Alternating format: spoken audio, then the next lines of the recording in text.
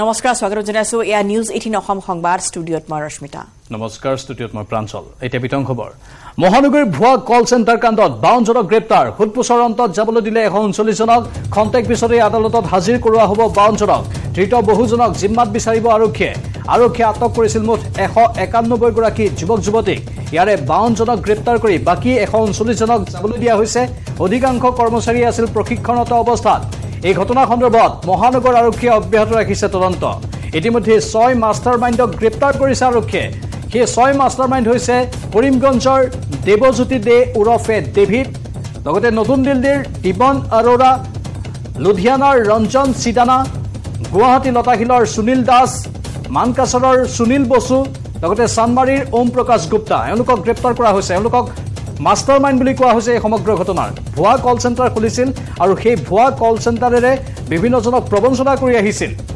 Crypto বা আন বিভিন্ন এমাজনৰ গিফ্ট কাৰ্ড বা এই সকলোবোৰৰ নামত এওঁলোকে প্ৰবঞ্চনা কৰি আহিছিল আৰু বহু লোকৰ ধন হৰলুকি কৰি আহিছিল অৱশেষত মহানগৰ আৰক্ষীয়ে তৎপৰতা গ্ৰহণ কৰি এওঁলোকৰ বিৰুদ্ধে পদক্ষেপ লৈছে গ্ৰেপ্তাৰ কৰিছে এজনৰ পাছত আন এজনকৈ 52 জনক গ্ৰেপ্তাৰ কৰা হৈছে ইয়াৰে 6 জন আছে মাষ্টাৰমাইণ্ড সেই মাষ্টাৰমাইণ্ড কেইজনৰ ওপৰত বৰ্তমান জেৰা চলি আছে আজি আদালতত হাজিৰ কৰি তেওঁলোকক অসম আৰক্ষীয়ে নিজৰ জিম্মাত বিচাৰিব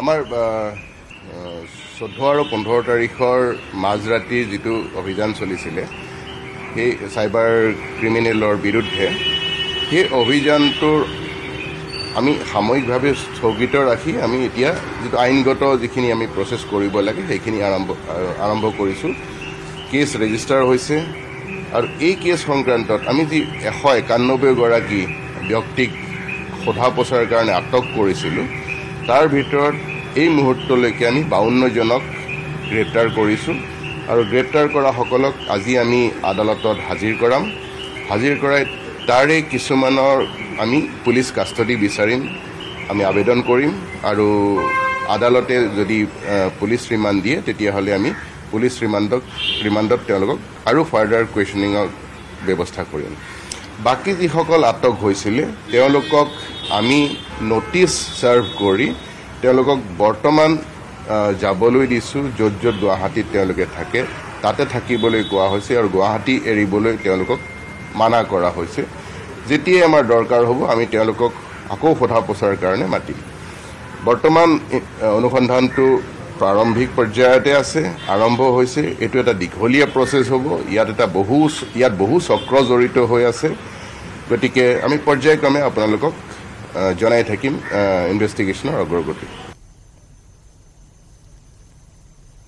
সাহসীয় বিধায়কৰ টুইটে ফাদিল কৰিছে অসম বিধানসভাৰ লেপটপ কেলেংকাৰী বিধানসভাৰ অধ্যক্ষ 126 গৰাকী বিধায়কক উপহাৰ হিচাপে দিছিল চীনত নিৰ্মিত লেপটপ ইতিমধ্যে নিৰ্মাণ বন্ধ হোৱা লেপটপটোৰ লগত নাই কোনো ধৰণৰ ৱাৰেণ্টি কাৰ্ড লেপটপৰ নিৰ্ধাৰিত মূল্যও সৃষ্টি কৰিছে ৰহস্যৰ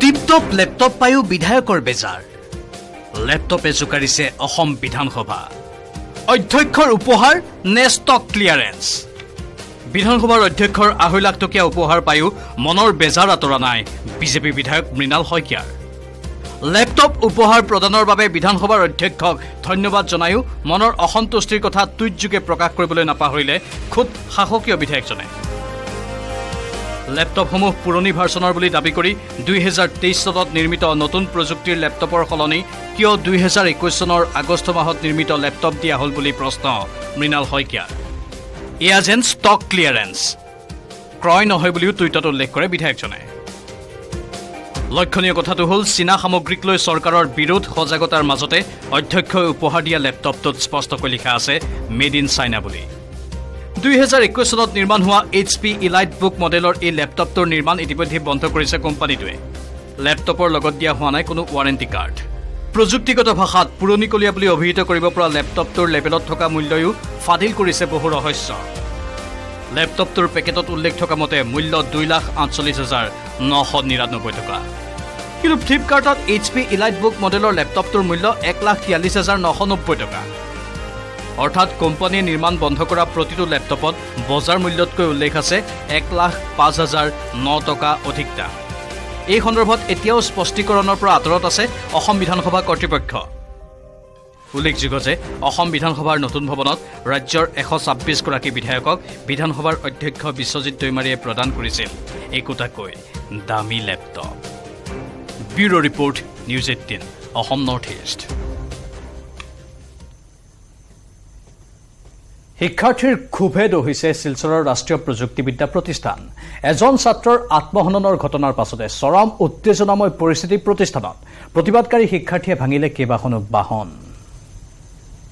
ছাত্ৰৰ আত্মহননক লৈ জ্বলিছে শিলচৰ NIT। দিনৰ কোৱাৰ্টাৰত লংকাকাণ্ড, ক্ষুব্ধ শিক্ষাৰ্থীৰ ভাঙি চুৰমাৰ কৰিলে কেইবাখনো বাহন। ৰাষ্ট্ৰীয় প্ৰযুক্তিবিদ্যা প্ৰতিষ্ঠানৰ 7 নম্বৰ হোষ্টেলত শুকুৰবাৰে জীৱনৰ চৰম সিদ্ধান্ত গ্ৰহণ কৰিছিল হোষ্টেলটোৰ আৱাসী ছাত্ৰজনে। মৃত ছাত্ৰজন পঞ্চম ষান্মাসিকৰ কোচ বক্কৰ। ঘটনাৰ পাছতে ওলাই আহে প্ৰতিষ্ঠানখনৰ ক্ষুব্ধ শিক্ষাৰ্থীসকল। দিন ডক্টৰ বিনয় কৃষ্ণ ৰয়ৰ নিৰ্যাতন আৰু গাফিলতিৰ বাবে ছাত্ৰজনে অপমৃত্যুৰ পথ বাছি লোৱাৰ অভিযোগ ক্ষুব্ধ শিক্ষাৰ্থীসকলৰ। কেইবাটাও বেকলগ আছিল মৃত কোচ বক্কৰৰ। আনকি শৈক্ষিক পঞ্জীয়ন বাতিল হোৱাৰ উপক্ৰম হৈছিল ছাত্ৰজনৰ। এই সমগ্ৰ ঘটনাৰ বাবে দিন ডক্টৰ বিনয় কৃষ্ণ ৰয়ক দোষাৰোপ কৰি গ্ৰেপ্তাৰৰ লগতে শাস্তিৰ দাবী তোলে প্ৰতিবাদকাৰী শিক্ষাৰ্থীয়ে।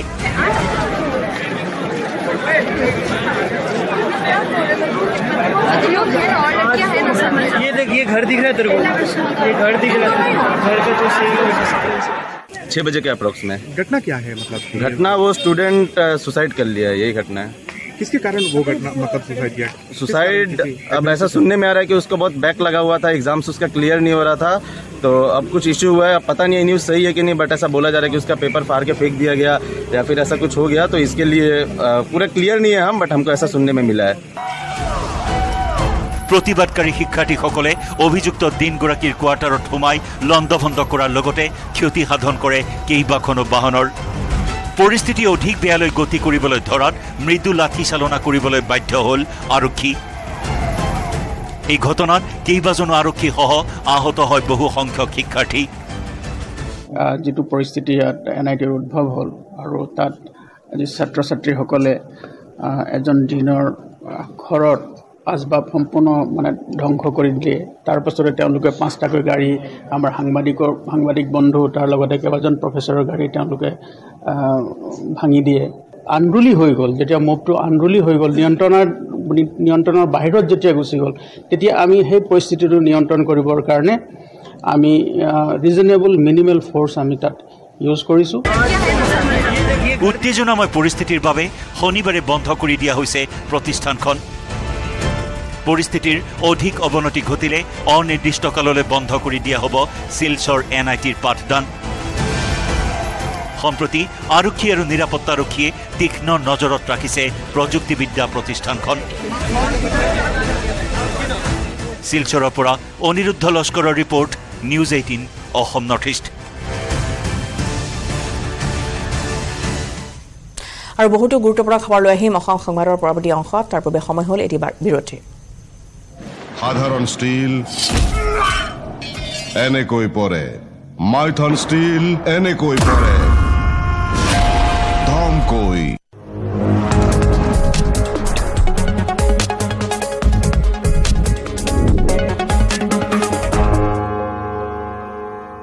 বাতৰিয়াক বঢ়াইছে।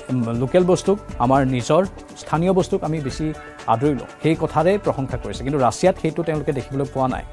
ৰাছিয়াৰ মানুহে তেওঁলোকৰ দেশত নিৰ্মিত গাড়ীবোৰক বৰ এটা বিশেষ আদৰি লোৱা নাই, যাৰ বাবে উদ্বেগ প্ৰকাশ কৰিছে আৰু ভাৰতক উদাহৰণ হিচাপে দাঙি ধৰিছে। ভাৰতবৰ্ষই যি কৰি দেখুৱাইছে সেয়া ৰাছিয়াবাসীয়েও কৰি দেখুৱাব লাগে, আৰু ভাৰতবৰ্ষক উদাহৰণ হিচাপে দেখুৱাটো আমাৰ ভাৰতবৰ্ষৰ বাবে এক গৌৰৱৰ বিষয়। ৰাছিয়াৰ ৰাষ্ট্ৰপতিগৰাকীয়ে লগতে কৈছে যে এখন দেশত যেতিয়া কিবা সামগ্ৰী নিৰ্মাণ কৰা হয় আৰু তাৰ বজাৰ যেতিয়া দেশতেই হয়, স্বাভাৱিকতে সি দেশখনৰ অৰ্থনৈতিক উন্নয়নত সহায় কৰে। সি দেশৰ যিসকল ব্যৱসায়ী আছে, উদ্যোগপতি আছে, তেওঁলোকৰ বিকাশতো সহায় কৰে, জনসাধাৰণৰ উন্নয়নতো সহায় কৰে, জনমূৰি আয়ৰ ক্ষেত্ৰতো সহায় কৰে, আৰু ৰাষ্ট্ৰীয় গড় আয়ৰ ক্ষেত্ৰতো ই সহায় কৰে। প্ৰত্যেক দিশতেই ই লাভৱান কৰে দেশখনক। সেয়েহে আমি নিজৰ দেশত উৎপাদিত সামগ্ৰী সন্মান কৰিব লাগে, আমি নিজৰ দেশত উৎপাদিত সামগ্ৰীৰ ব্যৱহাৰ কৰিব লাগে, সেইবোৰ ক্ৰয় কৰিব লাগে। তেতিয়া আমি বাহিৰৰ পৰা যিবোৰ সামগ্ৰী আমদানি কৰোঁ সেই সামগ্ৰীবোৰৰ কম আমদানি কৰিলেই হৈ যায় আৰু নিজৰ দেশৰ টকা নিজৰ দেশতে থাকি যায় আৰু তাৰ বিনিময়ত আমি যেতিয়া দেশত এটা সামগ্ৰী ব্যৱহাৰ কৰিম আৰু সেই সামগ্ৰীটো বৰ ভাল চলিব গাড়ীয়ে হওক বা অন্য সামগ্ৰী হওক তেতিয়া সেই সামগ্ৰীটোৰ ৰপ্তানিৰ ক্ষেত্ৰতো উদ্যোগপতিসকলে বিশেষ উদ্যোগ গ্ৰহণ কৰিব পাৰিব আৰু যেতিয়া ৰপ্তানি বৃদ্ধি পাব তেতিয়াই বাহিৰৰ টকা বিদেশী টকা নিজৰ দেশলৈ আহে আৰু সেই বিদেশী টকাবোৰে নিজৰ দেশৰ সবল অৱস্থাটো প্ৰতীয়মান কৰে আৰু সেই টকাৰ লেনদেনৰ প্ৰক্ৰিয়াৰ জৰিয়তে এখন দেশ উন্নতিৰ শিখৰলৈ গৈ থাকে আৰু সেই উন্নতিৰ শিখৰলৈ যোৱাৰ প্ৰৱণতা এতিয়া ভাৰতবৰ্ষৰ আছে বুলি তেওঁ উল্লেখ কৰিছে আৰু স্বাভাৱিকতে বিভিন্ন ৰাষ্ট্ৰৰ সন্মুখত যিহেতু ভাৰতৰ প্ৰশংসা কৰা হৈছে সেইটো এটা বিশেষ ক্ষণ হিচাপে অভিহিত কৰা হৈছে আৰু গৌৰৱেৰে ৰাছিয়াৰ ৰাষ্ট্ৰপতিগৰাকীয়ে এই কথা কোৱাৰ ভিডিঅ' ইতিমধ্যেই দেশখনৰ তৰফৰ পৰা ছ'চিয়েল মিডিয়াত প্ৰকাশ কৰা হৈছে দেশখনৰ চৰকাৰৰ তৰফৰ পৰা ছ'চিয়েল মিডিয়াত বৰ ডাঙৰ ডাঙৰ হৰফৰ আখৰেৰে সেইখিনি প্ৰকাশ কৰা হৈছে সেই ভিডিঅ'টো সম্প্ৰচাৰ কৰা হৈছে এই ক্ষেত্ৰত আপোনাৰ কি মতামত ৰাছিয়াৰ ৰাষ্ট্ৰপতিগৰাকীয়ে ভাৰতৰ প্ৰশংসা কৰা বিষয়টোক আপোনালোকে কেনেধৰণে লয় কি ক'ব বিচাৰে কমেণ্ট বক্সত কমেণ্ট কৰি জনাব পাৰে ধন্যবাদ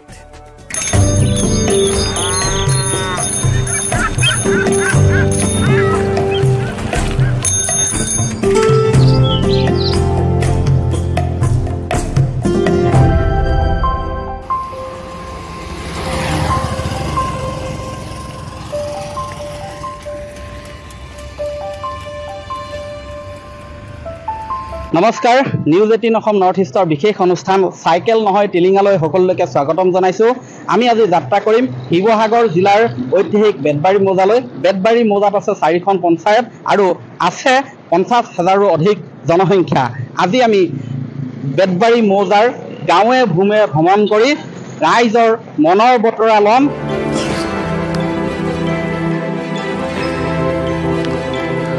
মৌজাটোৰ পূব সীমান্তত বৰ্তমান আমি উপস্থিত হৈছোহি চেঙেলিবাৰী এটা বৃহত্তৰ এলেকা ইয়াত সকলো শ্ৰেণীৰ জনসাধাৰণ বসবাস কৰে জ্যেষ্ঠ নাগৰিক এগৰাকী আছে বজাৰলৈ আহিলে হয় বজাৰ কৰিবলৈ আহিলে চৰকাৰখন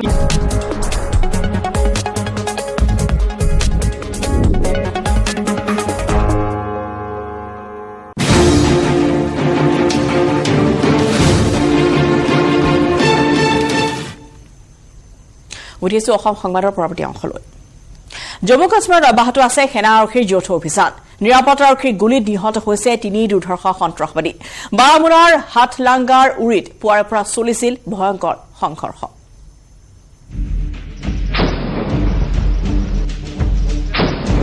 কাশ্মীৰত আকৌ গুলীয়াগুলী সেনা আৰক্ষীৰ গুলীত নিহত 3টাকৈ সন্ত্ৰাসবাদী এইবাৰৰ স্থান বাৰামুলাৰ হাথলাংগাৰ উৰি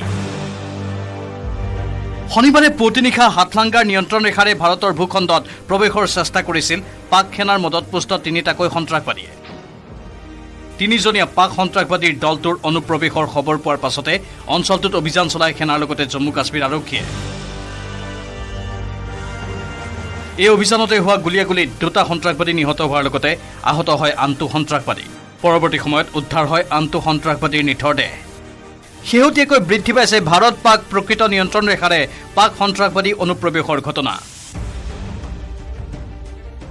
সংঘটিত হৈছে ইটোৰ পিছত সিটো গুলীয়াগুলীৰ ঘটনা মঙলবাৰে ৰাজৌৰীত সেনা আৰক্ষীৰ গুলীত নিহত হয় এটা সন্ত্ৰাসবাদী এই গুলীয়াগুলীতে এজন সেনা জোৱান শ্বহীদ হোৱাৰ লগতে সেনাবাহিনীৰ প্ৰশিক্ষিত কুকুৰ কেন্টৰ মৃত্যু হয় ইপিনে অনন্তনাগত 4 দিন ধৰি অব্যাহত আছে সেনা আৰক্ষীৰ সন্ত্ৰাসবাদ বিৰোধী অভিযান এই দীঘলীয়া অভিযানত বুধবাৰে 3জনকৈ সেনা বিষয়া নিহত হয় নিহতসকলৰ এজন ডিএছপি অঞ্চলটোত আত্মগোপন কৰি থকা 3টাকৈ সন্ত্ৰাসবাদীক বিচাৰি সেনাই চলাইছে অভিযান কাশ্মীৰ আৰক্ষীয়ে অনন্তনাগৰ অঞ্চলটোত 2টাকৈ লস্কৰী তৈবা সন্ত্ৰাসবাদী সেনা আৰক্ষীয়ে ঘেৰি ৰখাৰ কথা প্ৰকাশ কৰিছে এটা সন্ত্ৰাসবাদী উজিৰ খান বুলি চিনাক্ত কৰিছে জম্মু কাশ্মীৰ আৰক্ষীয়ে news desk news 18 Assam north east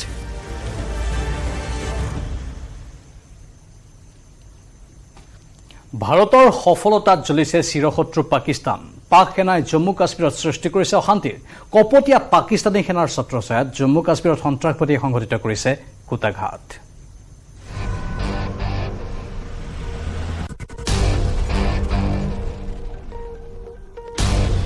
ভাৰতৰ সফলতাত পাকিস্তান জ্বলিছে ভাৰতে সফলতাৰে G20 পাতিলে G20 সদস্য ৰাষ্ট্ৰৰ লগতে কেইবাটাও আন্তঃৰাষ্ট্ৰীয় সংস্থা কেইবাখনো অতিথি ৰাষ্ট্ৰই অংশগ্ৰহণ কৰিলে অনেক দেশে G20ৰ অধ্যক্ষতা কৰা ভাৰতৰ গুণগান গালে আন্তঃৰাষ্ট্ৰীয় প্ৰেক্ষাপটত ভাৰতৰ এনে কূটনৈতিক জয়যাত্ৰাক সহজভাৱে ল'ব পৰা নাই সুবুৰীয়া পাকিস্তানী সেনাই অশান্তিৰ সৃষ্টি কৰিব বিচাৰিছে জম্মু কাশ্মীৰত কপটীয়া পাকিস্তানী সেনাই জম্মু কাশ্মীৰৰ ভিন্ন স্থানত আক্ৰমণ কৰিবৰ বাবে প্ৰেৰণ কৰিছে ইটোৰ পিছত সিটো সন্ত্ৰাসবাদী গোট পাক সেনাই সকলো প্ৰকাৰে সহায় সহযোগিতা আগবঢ়াই প্ৰকৃত নিয়ন্ত্ৰণ ৰেখা পাৰ কৰাই ভাৰতৰ ভূখণ্ডত প্ৰৱেশৰ সুবিধা কৰি দিছে সন্ত্ৰাসবাদী গোটক আৰু তাৰে পৰিপ্ৰেক্ষিতত জম্মু কাশ্মীৰত সংঘটিত হৈছে ভাৰতীয় সেনা আৰক্ষীৰে পাক সন্ত্ৰাসবাদী গোটৰ ইটোৰ পিছত সিটো গুলিয়াগুলিৰ ঘটনা পাকিস্তানী সেনাৰ কুচক্ৰান্ত বাৰে বাৰে নিষ্ফল কৰিছে ভাৰতীয় সেনা আৰক্ষীয়ে একে সময়তে নিউজ 18ৰ হাতত পৰিছেহি এক্সক্লুসিভ তথ্য ড্ৰোনৰ সহায়েৰে পাক সন্ত্ৰাসবাদী সংগঠন লস্কৰী তৈবাই এটা সন্ত্ৰাসবাদীক প্ৰেৰণ কৰিছে পঞ্জাবলৈ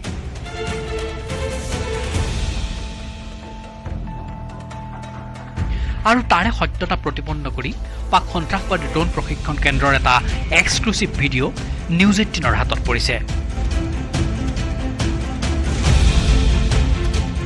লস্কৰী তৈবাৰ এটা প্ৰশিক্ষণ কেন্দ্ৰত চলিছে ড্ৰোনৰ দ্বাৰা মানুহক লৈ যোৱাৰ আখৰা ভিজুৱেলটোত স্পষ্টভাৱে দেখা গৈছে এখন ড্ৰোনৰ সহায়ত এজন মানুহক কঢ়িয়াই নি পানীত পেলোৱাৰ দৃশ্য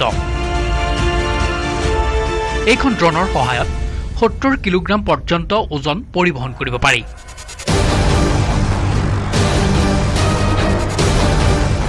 পাকিস্তানৰ সাকৰগড়ৰ প্ৰায় এমাহ পূৰ্বৰ এই ভিজুৱেলটো এতিয়া পোহৰ হৈ আহিছে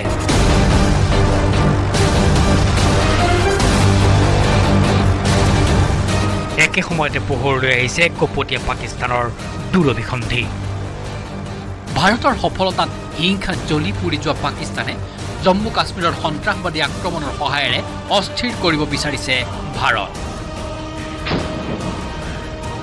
আফগানিস্তান সীমান্ত তথা বেলুচিস্তানত মুখ ঠেকেচা খোৱা পাকিস্তান সেনাই কাশ্মীৰ অশান্ত কৰি থাকিব খুজিছে মুখলজ্জা কিন্তু ভাৰতীয় সেনা আৰক্ষীয়ে বাৰে বাৰে তুলিচাত কৰিছে কপটীয়া পাকিস্তানৰ কুটকৌশল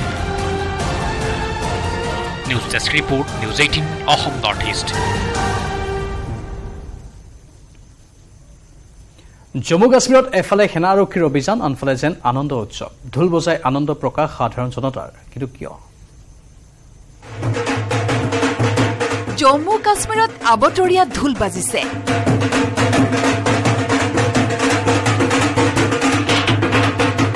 আৰক্ষীৰ এক অভিযানৰ সমান্তৰালকৈ জম্মু কাশ্মীৰত আনন্দ উৎসৱ চলিছে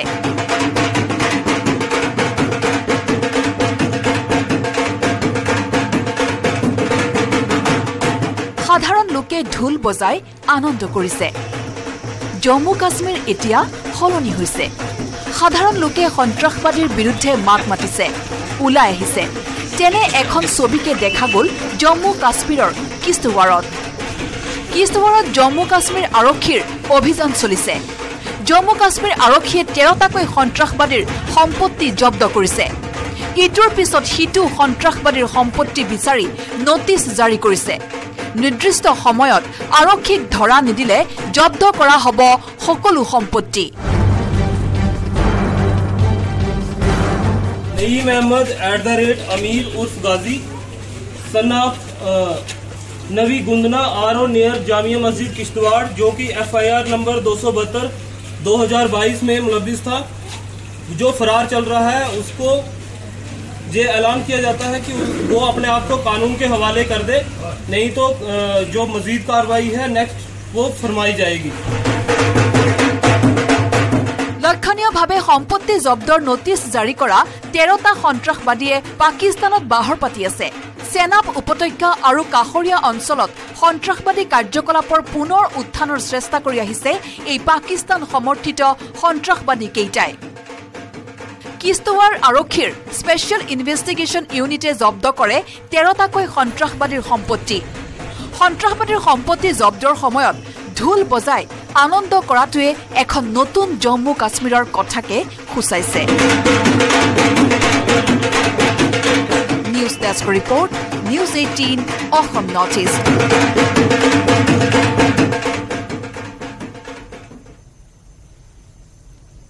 জন্মদিনৰ দিনাই প্ৰধানমন্ত্ৰী নৰেন্দ্ৰ মোদীয়ে উদ্বোধন কৰিব যশোভূমি কনভেনশ্যন চেণ্টাৰ। একেদিনাই প্ৰধানমন্ত্ৰীয়ে মুকলি কৰিব কনভেনশ্যন চেণ্টাৰ সংযোগী মেট্ৰো ৰেল সেৱা। 17 ছেপ্টেম্বৰত 73 সংখ্যক জন্মদিনত প্ৰধানমন্ত্ৰীয়ে উদ্বোধন কৰিব যশোভূমি কনভেনশ্যন চেণ্টাৰ। দিল্লীৰ দ্বাৰকা 25 ছেক্টৰৰ যশোভূমি কনভেনশ্যন চেণ্টাৰ সংযোগী মেট্ৰো ৰেল সেৱাও দেশবাসীলৈ উচৰ্গা কৰিব প্ৰধানমন্ত্ৰীয়ে। দুটা পৰ্যায়ত সম্পূৰ্ণ হ'ব আধুনিক ভাৰতীয় স্থাপত্যক তুলি ধৰা সুবিশাল কনভেনশ্যন চেণ্টাৰ।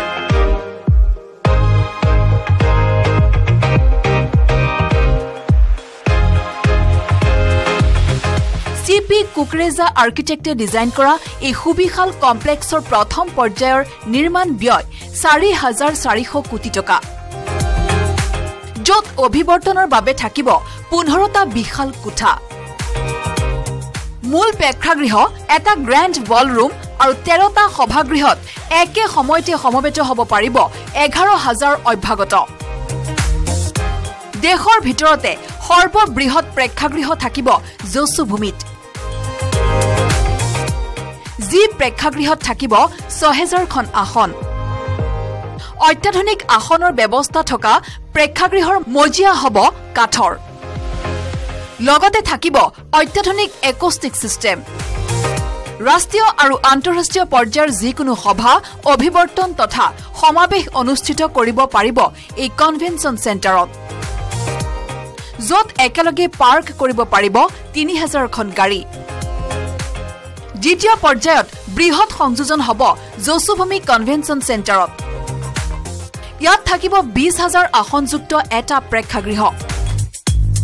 প্ৰয়োজনত ছাদ মেলি দিয়া কিংবা সংকুচিত কৰাৰ ব্যৱস্থা থাকিব এই প্ৰেক্ষাগৃহত। প্ৰয়োজনত ছাদ মুকলি কিংবা সংকুচিত কৰিব পৰা এইখন ভাৰতৰ প্ৰথম প্ৰেক্ষাগৃহ হ'ব, যাৰ আকাৰ উইম্বলডন টেনিছ কোৰ্ট এখনতকৈ 8 গুণতকৈও ডাঙৰ হ'ব। মুঠ 3টা প্ৰেক্ষাগৃহ সংযোজিত হ'ব যশোভূমি কনভেনশ্যন চেণ্টাৰৰ দ্বিতীয় পৰ্যায়ত। তাৰোপৰি সজা হ'ব 3,700টা হোটেলৰ কোঠা। কনভেনশ্যন চেণ্টাৰলৈ অহা আলহী অতিথি থাকিব পাৰিব এই কোঠাসমূহত। ভাৰতক বিশ্ব মঞ্চত চিনাকি কৰাই দিব এই কনভেনশ্যন চেণ্টাৰে। দিল্লীৰ সৈতে যাৰ সংযোগ কৰাবলৈ 73 সংখ্যক জন্মদিনৰ ক্ষণত দ্বাৰকা ছেক্টৰ 25ত প্ৰধানমন্ত্ৰীয়ে মুকলি কৰিব metro station. News desk report, News 18 Assam Northeast।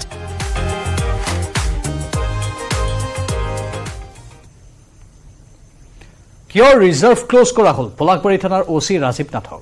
শেহতীয়াকৈ পোহৰলৈ আহিছে আৰক্ষী বিষয়াগৰাকীৰ কিছুমান কুকীৰ্তিৰ কথা। Assam centre for rural development নামৰ স্বেচ্ছাসেৱী সংগঠনটোৱে প্ৰকাশ কৰিছে আৰক্ষী বিষয়াগৰাকীৰ খাকী পোছাকৰ আঁৰত থকা প্ৰকৃত কাহিনী। পিতৃহীনা কিশোৰীক 5 বছৰ ধৰি নিৰ্যাতন, চাকৰি কৰে পুলিচত, চৰিত্ৰ কিন্তু অপৰাধী। ৰাইজে চিনি পোৱাটো ভাল, এইজন পলাশবাৰী থানাৰ OC ৰাজীৱ কুমাৰ নাথ। আনক সহায় কৰিবলৈ নে বিপদত পেলাবলৈ আছে অসম আৰক্ষী।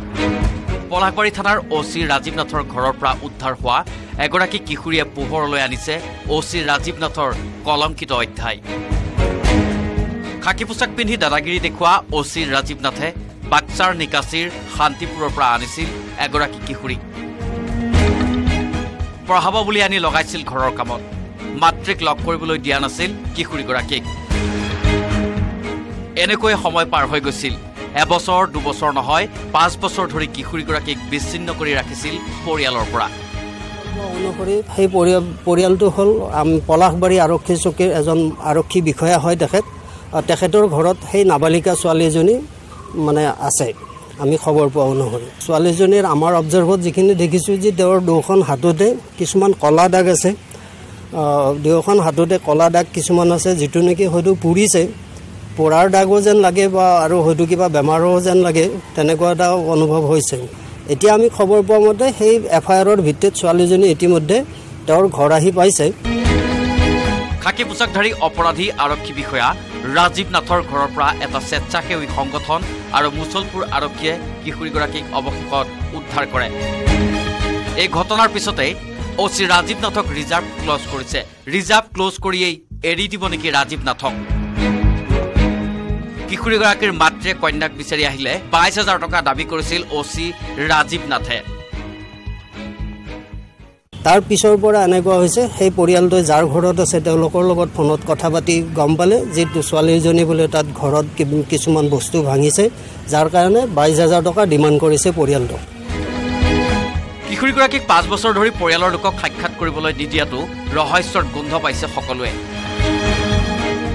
আৰক্ষী সঞ্চালক প্ৰধানে নিজৰ মানুহৰ ওপৰত কি ব্যৱস্থা লয় ৰাইজে তাৰ ওপৰত দৃষ্টি ৰাখিব কাৰণ আৰক্ষীয়ে নিৰ্যাতন চলালে সাধাৰণ লোকে কাৰ পৰা বিচাৰিব ন্যায় মুছলপুৰৰ পৰা মনোহৰ ৰাজবংশীৰ report news 18 Assam north east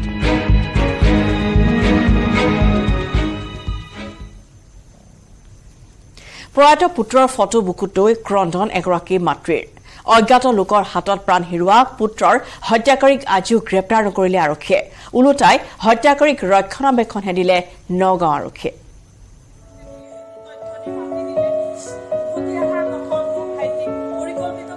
এগৰাকী পুত্ৰহাৰা মাতৃৰ ক্ৰন্দন পুত্ৰ হত্যাৰ ন্যায় লাগে মহিলাগৰাকীক সাংবাদিক পুত্ৰৰ হত্যাকাৰীক ধৰিব নোৱাৰিলে নগাঁও আৰক্ষীয়ে কেমেৰাৰ সন্মুখত হুক হুকাই কান্দিছে মাতৃয়ে থানা হৈছে কোনো তদন্ত কৰা নাই মোক ন্যায় দিয়া নাই ফুটপুচ কৰা নাই সিহঁতক ফুটপুচ নকৰিলে মাৰাকেইটাক এক্সিডেণ্ট সজাইছে এক্সিডেণ্ট নহয় মোৰ ল'ৰা মাৰি পেলাইছে হত্যা কৰিছে এনেকৈ যোগাৰ কৰি দিছে বহুত মানুহে যুদ্ধ কৰি মোৰ ল'ৰাটোক মাৰি দিলেগৈ ল'ৰাটোৱে জপাই দিলেগৈ ল'ৰা দুটাই পুত্ৰৰ ফটো বুকুত সাৱটি লোৱা এগৰাকী মাতৃ সামগুৰিৰ প্ৰয়াত ভিডিঅ' জাৰ্নেলিষ্ট ধন্তি হীৰাৰ মাতৃ এটা ব্যক্তিগত চেটেলাইট চেনেলত কৰ্মৰত অৱস্থাতে ৰহস্যজনক পৰিস্থিতিত উদ্ধাৰ হৈছিল ভিডিঅ' জাৰ্নেলিষ্ট ধন্তি হীৰাৰ মৃতদেহ পৰিয়ালৰ মতে ধন্তি হীৰাক হত্যা কৰিছিল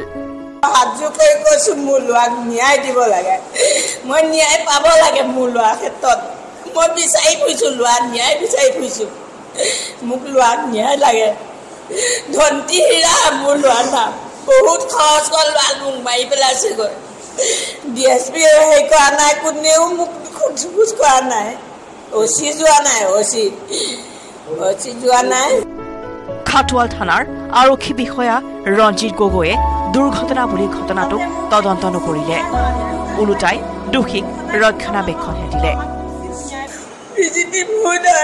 SP নগাঁও SP হিমন্ত বিশ্ব শৰ্মা মোক তদন্ত কৰিব লাগে মই ন্যায় বিচাৰি পোৱা নাই মোৰ ল'ৰাটো হয় সকলোকে অনুৰোধ কৰিছো মোৰ ল'ৰাক ন্যায় দিব লাগে তদন্তৰ নামত ভেকু ভাওনা কৰিলে খাটুৱাল আৰক্ষীয়ে মৰণোত্তৰ প্ৰতিবেদনত মূৰৰ পিছফালে আৰু বুকুত আঘাতৰ তথ্য আছিল তাৰ পিছতো ঘটনাটো কিয় ঢিলাই দিয়ে আৰক্ষীৰ ওপৰত সন্দেহ উপজিছে সকলোৰে মুখ্যমন্ত্ৰী আৰু আৰক্ষী সঞ্চালক প্ৰধানৰ হস্তক্ষেপ বিচাৰিছে দুৰ্ভগীয়া মাতৃ আৰু ভগ্নীয়ে নগাঁৱৰ আৰক্ষী অধীক্ষকেও নজনা ভাও জুৰিছে ঘটনাটোত নগাঁৱৰ পৰা নিৰুৎপল বৰাৰ report news 18 Assam north east মৃতকৰ শ্ৰাদ্ধ খাবলৈ গৈ হস্পিটেল পালেগৈ একাংশ লোক শ্ৰাদ্ধানুষ্ঠানৰ জলপান খোৱাৰ পিছতে অসুস্থ হৈ পৰিল শিশু মহিলাসহ 10গৰাকী লোক হঠাৎ হোৱা দোৱা লাগিল শ্ৰাদ্ধস্থলীত ইয়াৰ পিছতেই লগে লগে অসুস্থ লোকসকলক প্ৰেৰণ কৰা হয় হস্পিটেললৈ বুটমাহ খিচিৰি খাই নহয় ভোজ খায়ো কিন্তু কেনেকৈ হ'ল বিষক্ৰিয়া গোলাঘাটত খাদ্যত বিষক্ৰিয়া ঘটি 10গৰাকীকৈ লোক অসুস্থ হৈ পৰিছে শালিকিহাটৰ বকতিয়াল গাঁৱত ধীৰেন শইকীয়াৰ ঘৰত পতা আদ্য শ্ৰাদ্ধ খাই শিশু মহিলাসহ 10গৰাকী লোক হঠাৎ অসুস্থ হৈ পৰিল আদ্যশ্ৰাদ্ধত জলপান খোৱাৰ পিছতে অসুস্থ হৈ পৰে লোকসকল। মোৰ দেউতা সকাম আছিলে, সকামৰ ৰাতি যিটো জলপান কিছুমান থাকিলে জলপান তাৰে কেইজনমানে ৰাতিপুৱা খাই 10-12জন মানে অলপ অসুস্থ হ'ল, বাকী একো গণ্ডগোল তেনেকুৱা হোৱা নাই। জলপান খোৱা লোকসকলে অত্যাধিক বমি আৰু শৌচ হয় প্ৰথমে, তাৰ পিছতে দুৰ্বল হৈ পৰে সকলো। লগে লগে আটাইকেইজনকে শিশুসহ ভৰ্তি কৰোৱা হয় গোলাঘাট অসামৰিক চিকিৎসালয়ত। আদ্যশ্ৰাদ্ধ পতা ধীৰেন শইকীয়াও অসুস্থ হৈ পৰিছে, কিন্তু কি কাৰণত কেনেকৈ বিষক্ৰিয়া ঘটিবলৈ পালে এতিয়াও জানিব পৰা নাই যদিও বৰ্তমান অসুস্থ লোকসকলৰ অৱস্থা সুস্থিৰ বুলি জানিব পৰা গৈছে। গোলাঘাটৰ পৰা ইউনুছ আলীৰ report, news 18 Assam north east.